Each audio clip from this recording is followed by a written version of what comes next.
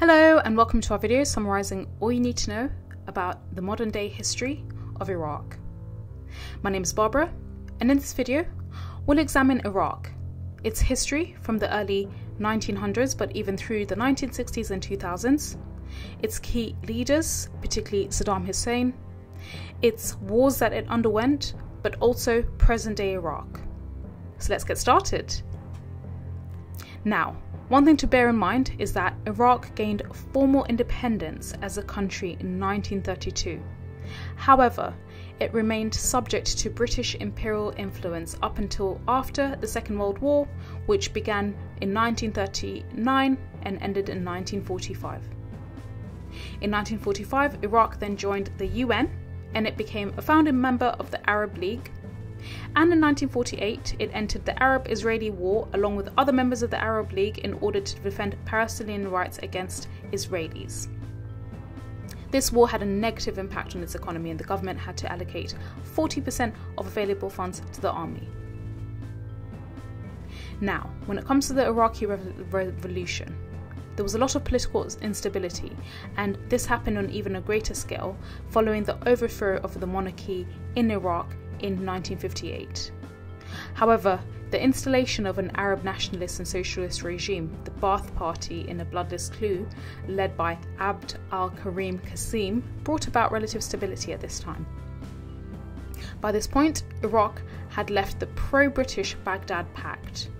Drawing from the country's rich oil reserves, the regime was able to finance ambitious projects and development plans throughout the 1970s, and this regime built one of the largest and best equipped armed forces in the Arab world at the time.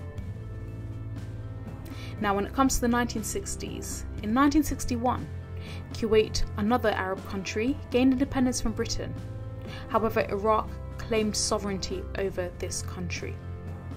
Qasim based Iraq's claim on the assertion that Kuwait had been a district of the Ottoman province of Basra, unjustly severed by the British from the main body of the Iraqi state when it was created in the 1920s. Britain reacted really strongly to Iraq's claim and sent troops to Kuwait to deter Iraq. Qasim was forced to back down, and in October 1963, Iraq recognized the sovereignty of Kuwait. Furthermore, in February 1963, Qasim had been assassinated. Now, Saddam Hussein became and emerged as a very important political figure in Iraq. So in the period between 1963 and 1973, Iraq experienced two coups until Saddam Hussein took over leadership in 1979. So in 1979, the Ba'ath Party was now a countrywide organisation reaching down even to the smallest and most remote villages in Iraq, and in an unprecedented way it had a huge influence on even modest neighbourhoods as well as very wealthy neighbourhoods. In addition, the Popular Army and the youth organisation brought ever larger numbers into the paramilitary formations which were established by the regime. Saddam Hussein decided that no dissent would be allowed in party ranks, no opposition outside the party could be tolerated, and ideological commitment were only to party ideals alone, and they were insufficient to guarantee the loyalty of internal security officers. He also jailed, executed and assassinated the regime's opponents, effectively installing an autocratic dictatorship. Saddam Hussein then established a National Assembly in 1980, setting up the first parliament since the overthrow of the monarchy in 1958. This was meant to create the impression of national unity and to give Saddam Hussein another forum for presenting himself as a national leader. His new regime modernized the countryside and rural areas of Iraq, mechanizing agriculture and establishing farm cooperatives. Saddam Hussein's organisational prowess was credited with Iraq's rapid pace of development in the 1970s. Development went forward at such a fevered pitch that 2 million people from other Arab countries and even Yugoslavia in Eastern Europe worked in Iraq to meet the growing demand for labour. However, Hussein's ambitions soon led him to be involved in various conflicts with disastrous results to the infrastructure of Iraq. So of course there have been lots of questions on whether Saddam Hussein was an autocratic leader. He was widely regarded, and still is by some people, as a very ruthless autocrat who led the country into some catastrophic military campaigns. The first was the Iran-Iraq War in 1980 to 1988, and the second was the Persian Gulf War in 1990 to 91. And these conflicts left Iraq isolated from the international community and financially and socially drained. Now let's begin with causes of the Iran and Iraq War, which lasted for 8 years. So the first cause that led to this war were poor interstate relationships. Now, Iraq's relations with Iran had grown increasingly strained after the Shah was overthrown in 1979. If you, of course, want to know a little bit more about the Iranian Revolution, do check out our other video on our channel, which details this in far more detail. However, now, once this revolution had occurred, Iran was not recognized, or rather Iraq recognized Iran's new Shiite Islamic government. However, the Iranian leaders wanted nothing to do with the Ba'ath regime, which they denounced as secular.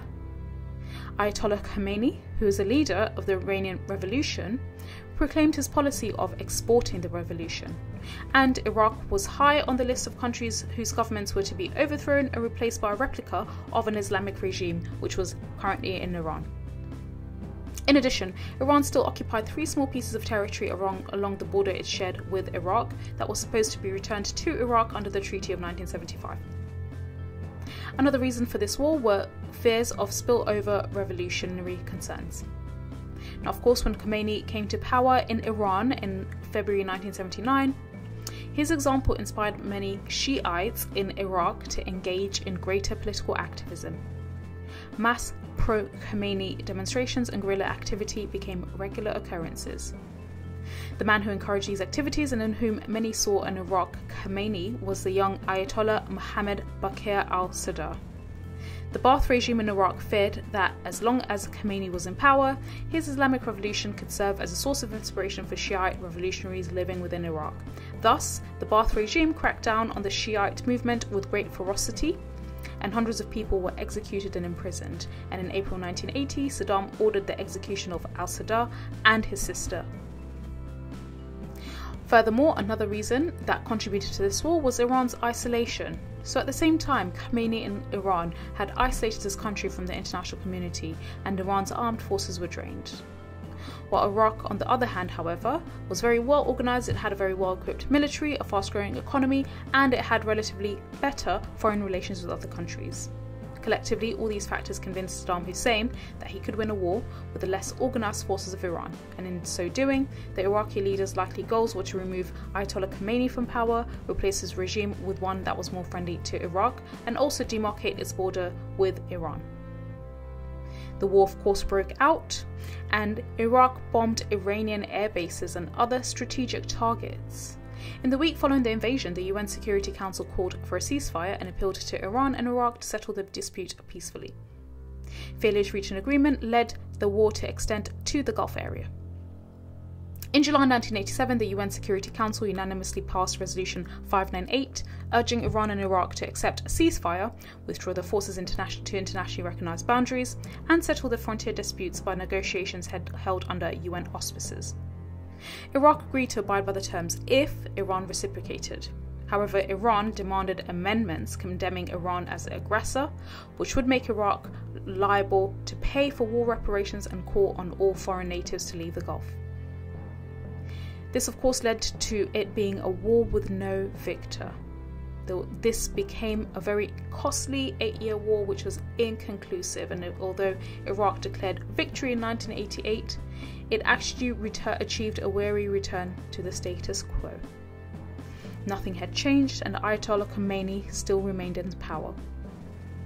This war left Iraq with the largest military establishment in the Persian Gulf region, but also it had huge debts and an ongoing rebellion by Kurdish elements in its northern mountains, and the government obviously suppressed these rebellion in a very bloody way.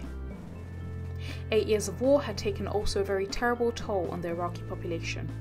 The war had cost them an estimated quarter of lives in terms of the victims, and over 60,000 Iraqis remained prisoners of the Iranians, and nearly 1 million Iraqis were compelled to serve in the armed forces. There were also war crimes perpetrated during this war. So a mass chemical weapons attack on the city of Halabja in March 1988 during this war is usually attributed to Saddam's regime, although responsibility for this attack is a matter of some dispute. The event has become iconic in depictions of Saddam Hussein's cruelty, and of course much later, when he was ousted by Bush and Tony Blair, the mass weapons of chemical destruction and mass weapons of destruction was again used, and so of course this became a really important and iconic time.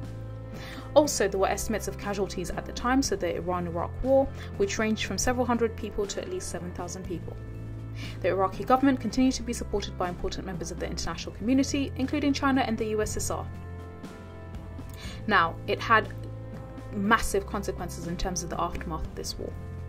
So Iraq began a program of reconstruction concentrating on the areas that had suffered most throughout the war, but the country had already little cash. Iraq was deeply in debt, and however, it continued to spend large sums on armaments, and this caused inflation and vast unemployment within the country.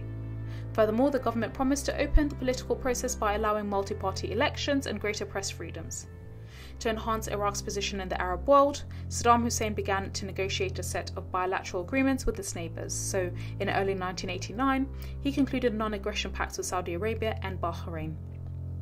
He also established the Arab Cooperation Council with Jordan, Egypt and Yemen to promote economic and cultural development. Now, another important war is the 1990 Kuwait invasion, which is also known as the Gulf War. So, a long-standing territorial dispute led to the invasion of Kuwait in 1990. Iraq accused Kuwait of violating the Iraqi border to secure oil resources and demanded that its debt repayments should be waived. Direct negotiations began in 1990, but they soon failed. On 2nd August 1990, Iraq invaded Kuwait. Now, Iraq's invasion of Kuwait was really a textbook example of international behaviour that endangers international peace and security. It was a blatant violation of one of the UN Charter's most fundamental rules, the prohibition of the use of force in international relations. At the time of the invasion, Kuwait's army numbered just 16,000 men, while Iraq had about 950,000 men, close to a million. It also had 4,500 tanks and hundreds of fighter jets and helicopters. Within hours, most resistance had faded, and the Kuwaiti royal family were forced to flee, and 2 days later, Iraq was in complete control of Kuwait. However, Kuwait did have very powerful allies, and this was of course shown in Operation Desert Storm. So the United Nations was quick to mark the invasion a violation of international law. On the very day of the invasion, the Security Council adopted Resolution 660, determining that there exists a breach of peace and security as regards the Iraq invasion of Kuwait. On 6 August, the UN Security Council sought collective international action against Iraq by calling upon all states to impose trade restrictions against Iraqi entities. As months passed, the Security Council resorted to the ultimate coercive measure, which was essentially the use of military force. It authorized the countries cooperating with the government of Kuwait to use all necessary means to uphold and implement Resolution 660, and use all subsequent relevant resolutions to restore international peace and security in the area. And thus, Operation Desert Storm was launched with more than 540,000 military personnel from 31 countries participating in a coalition led by the United States. Only 10 days after the start of the military air campaign, the coalition had achieved absolute supremacy by defeating the Iraqi army and systematically destroying Iraqi infrastructure. On February 27, 1991, 6 weeks after the start of the military intervention and after only 100 hours of ground offensive, the permanent representative of Iraq at the UN addressed 2 letters to the President of the Security Council to announce the withdrawal of Iraqi troops from Kuwait and Iraq's acceptance of all relevant resolutions. There was then, of course, a ceasefire, which was announced by the US on 28 February 1991, and the UN Secretary General at the time, Javier Perez de Cuellar, met with Saddam Hussein to discuss the Security Council timetable for the withdrawal of troops from Kuwait. Iraq agreed to the UN terms for a permanent ceasefire in April 1991, and strict conditions were imposed demanding the disclosure and destruction of all stockpiles of weapons. At the end of the Gulf War, In Resolution 686, the UN Security Council demanded that Iraq accept in principle its liability under international law for any loss, damage or injury arising in regard to Kuwait and third states as a result of the invasion and illegal occupation of Kuwait. Now, when it comes to the aftermath of this particular war, after the invasion, the UN Security Council imposed economic sanctions on Iraq, providing for a full trade embargo. From 1991 until 2003, the effects of government policy and sanctions regime led to hyperinflation in Iraq, widespread poverty, and also, in some extreme cases, malnutrition. The historically generous state welfare provision that had been central to the regime's governing strategy disappeared virtually overnight, and the large and well-educated Iraqi middle class that had grown in the years of plenty to form the bedrock of Iraq's society became impoverished. The story of Iraq from 1991 to 2003 is of a country which suffered a profound macroeconomic shock. Another key event that really impacted and shifted the trajectory of Saddam Hussein's power, but also which marked the end of his power, was of course 9/11, which essentially is the September 11 attacks, and the US invasion of Iraq in 2003. So of course, as you hopefully should know, on September 11, 2001, America was attacked by planes which were manned by Al-Qaeda operatives. And of course, if you want to know a little bit about that, do check out our other videos which summarize a history of Afghanistan, but also our USSR video which details USSR's and Afghanistan's war, and also the consequent aftermath under Taliban regime. However, for the purposes of this video, on 29 January 2002, US President George W. Bush delivered his very famous Axis of Evil speech at the State of the Union address. This speech really echoed the US's anger at terrorist elements within the Middle East, and of course its anger as a result of the attacks that happened in the US on September 11 in 2001. His speech stated that states like Iran, Iraq, and North Korea and the terrorist allies constitute an axis of evil. By seeking weapons of mass destruction, these regimes pose a grave and growing danger. I will not wait on events while dangers gather. Now, of course, this led to the US, along with its allies, to invade Iraq and ultimately to the ousting and the ultimate death of Saddam Hussein himself. Now, there were original justifications for this invasion. Originally, Iraq was accused of harboring weapons of mass destruction and having allegedly links to Al-Qaeda, both of which could not be permitted in a post-9/11 world, with Al-Qaeda being directly responsible for the September 11 attacks on America. Now, how did this war unfold? Now, in October, there was a congressional resolution in the US authorizing the US President George W. Bush to use armed forces of the US to defend against the threat posed by Iraq. This resolution was passed, and at the UN, the United States negotiated with France and others for 8 weeks, and on November 8th, they passed a UN Security Council Resolution 1441 by a vote of 15-0. The resolution, backed by American intelligence, declared Iraq to be in material breach of ceasefire terms, and they gave Saddam Hussein a final opportunity to comply with disarmament obligations. However, the resolution did not authorize all necessary means, that's to say, force to be used.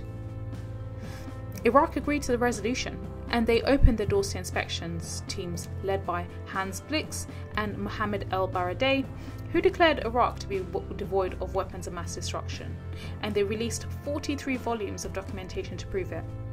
However, when evidence for either Iraq's weapons of mass destructions or links to terrorism failed to emerge in the wake of the war and the 9 subsequent years of military occupation, the Bush administration was forced to reframe the war and redefine the parameters of success. To do this, the US began speaking about spreading democracy to Iraq as if this had been one of the goals originally of the war itself, but as we've mentioned, they were not. Now, when it comes to the US invasion of Iraq, in March 2003, they launched a preemptive strike on a sovereign nation without any UN approval or popular domestic or global support, and of course this war was very unpopular both in the US but also internationally. At least 134,000 Iraqi people died as a direct result of this American invasion. Now, to go into some more details of factors that led to the Iraq invasion of 2003, so the US's invasion of Iraq. So, of course, the first and the predominant one was the post 9/11 mindset and the general fear of terrorism and the paranoia that really dominated a lot of US politicians' minds. So now, the strategic environment immediately after the 9/11 terrorist attacks was characterized by an acute sense of imminent national danger and urgency. In addition, President Bush felt a heavy burden for protecting the nation. A rogue regime, which he saw as having weapons of mass destruction and ties to terrorists, aroused the fears of a much more devastating attack on US homeland. Another reason was, of course, the war on terror, which was pledged after the September 11 bombings. So during his 2002 General Assembly speech at the UN, President Bush tied the concept of preemptive strike specifically to Iraq, noting that with every step the Iraq regime takes towards gaining and deploying the most terrible weapons, our own options to confront that regime will narrow. This concept was formalized in the September 2002 National Security Strategy of the United States of America, which said, "We cannot let our enemy strike first. The overlap between states that sponsor terror and those that pursue weapons of mass destruction compel us to action." Of course, another reason was Saddam Hussein's own negative track record. So Saddam Hussein had shown himself to be a very ruthless villain. He'd used chemical weapons against his own people and against Iranian troops in the 1980s. He'd also invaded Kuwait and started a bloody war against Iran. He perpetually threatened Israel. He refused to implement at least 10 UN Security Council resolutions aimed at ending Iraq's weapons of mass destruction programs, and he'd expelled weapons inspectors in 1998. Also, it's important to consider US's military superiority. So there was growing recognition that the US's military power was in a class of its own. The US had developed new military technologies and tactics that Secretary of Defense Donald Rumsfeld championed as defense transformation. These included data networking, accurate and voluminous intelligence, instantaneous command and control, and precision strike.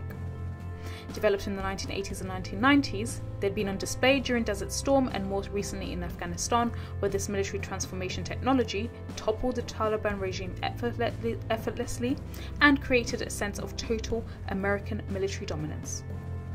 By contrast, the Iraqi military had suffered contractions of 35% in its army and 60% in its air force before Desert Storm, so Iraq stood no chance in this war. Another aspect that influenced this war was the idea of stability in Middle East. So the rationale went that if the US could change the regime in Baghdad, which is the capital city of Iraq, it might create a new model of democracy in the Middle East. After all, democracy was on the rise globally in what the political scientist Samuel Huntington called the Third Wave. Just as it was flourishing throughout Eastern Europe and Latin America, it could take hold in Iraq and serve as a model for the Arab world. Democracy in the Middle East would be a geostrategic game changer. It would foster stability in the strife-ridden region and provide America's ally Israel with a far more secure environment. Moreover, a new regime in Iraq would allow the US to remove its troops from Saudi Arabia, where they fueled extremism, and to have another friendly source of oil. However, there were major errors in this campaign, making this war extremely unpopular.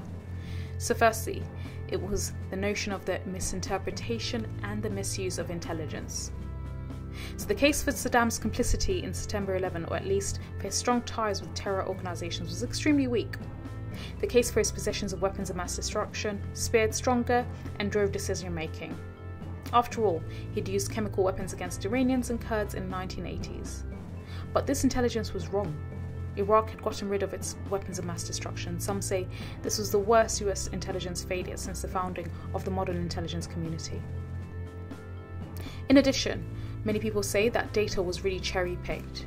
So the Policy Counterterrorism Evaluation Group in the Pentagon began producing what they said were alarming interpretations of the murky intelligence about Saddam Hussein, weapons of mass destruction, and terrorism. Thus, they were in essence cherry-picking the intelligence in order to draw links between Al-Qaeda in Iraq and thus justify intervention.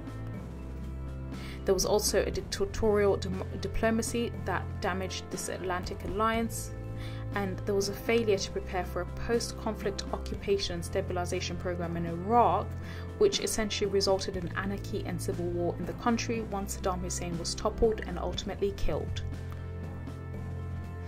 Another important error was the failure to allow inspections to be completed. So prior to the attack, there was no evidence of the presence of weapons of mass destruction in Iraq. However, the leader of the UN Monitoring, Verification and Inspection Commission, Hans Blix, felt that the inspectors still needed months to verify the accuracy of Hussein's statements concerning Iraq's weapons arsenals. Inspections were seen as moving too slowly for the George Bush team. The American military, which had already begun to deploy forces to the region, was in a position to invade, and there was a narrowing window to attack before the weather became blisteringly hot. Now, of course, the aftermath of this war has been significant. So firstly, large segments of the Sunni minority in Iraq have resorted to armed resistance, and they then resorted to a full-blown insurgency. As this insurgency grew, it opened the door to both foreign and Iraqi religiously motivated terrorists called Al-Qaeda in Iraq, who attacked the new state and the Shia population, especially soft targets such as mosques and pilgrimages, and this then precipitated a Shia backlash in the form of death squads, some from within the Interior Ministry, who targeted not just the Sunni terrorists and insurgents, but Sunnis in general. Meanwhile, Shia militias backed by Iran attacked American occupiers. Of course, in Iraq, there's been an increased US presence, so the US military was unprepared to deal with the Sunni uprising, the Shia violence, and the Sunni-Shia warfare. Eventually, they decided to increase their troop presence and remunerate Sunni sheikhs to root out insurgents and terrorists. However, inadequate funds were earmarked to train and employ hundreds of thousands of former Iraqi soldiers, security forces, militia, and resistance fighters who would have to be disarmed, demobilized, and reintegrated. Of course, another consequence was this led to an administrative crisis. So on top of all of these difficulties, there was a shortage of competent Iraqis for government, industry, and security forces because of the way the eradication of the Ba'ath Party unfolded. So that's all. If you found this video useful, do subscribe to our channel and give our video a thumbs up, but also visit our website, which is www.firstratetutors.com. There, you'll find useful revision guides, model answers written at an A grade level, and exam papers that you can use to practice, both if you're studying this particular topic for your exams, but also more broadly, any history topics or English topics. Thank you so much for listening.